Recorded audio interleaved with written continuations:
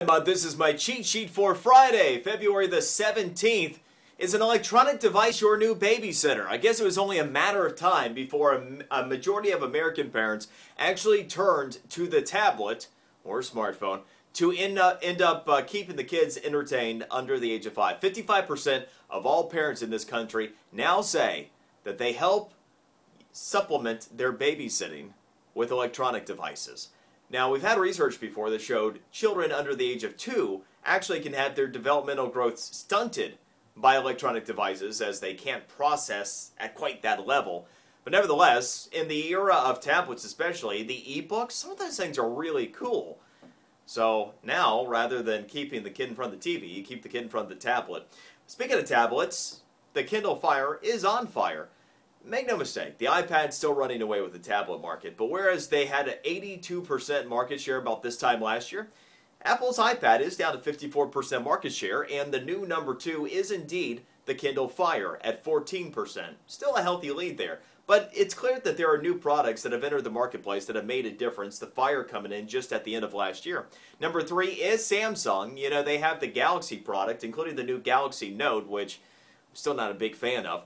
And number 4, Barnes & Noble has made a pretty good footprint with their Nook tablet at 7% market share. Or in other words, they're selling about half as many as the Kindle Fire. So those are your 4 tablet players right now as we sit.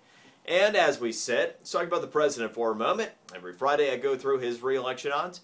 We did see quite a bit happen over the course of this week, and there's been a lot of controversy, none the least of which has been on the whole deal regarding healthcare reform and the use of contraceptives in the healthcare plans for many organizations, especially faith-based, that don't want those to be part of the plan. Well, we did see President Obama's overall approval rating reach an all-time high during this election cycle, or over the last 2 years, at 50% midweek.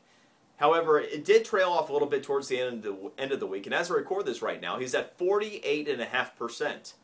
I have to use a whole number. I round those halves up, so it goes 49%, which is the same average he had this time last week. What does that compute to? About a 69% chance of the president winning re-election. About the same number he had this time last week.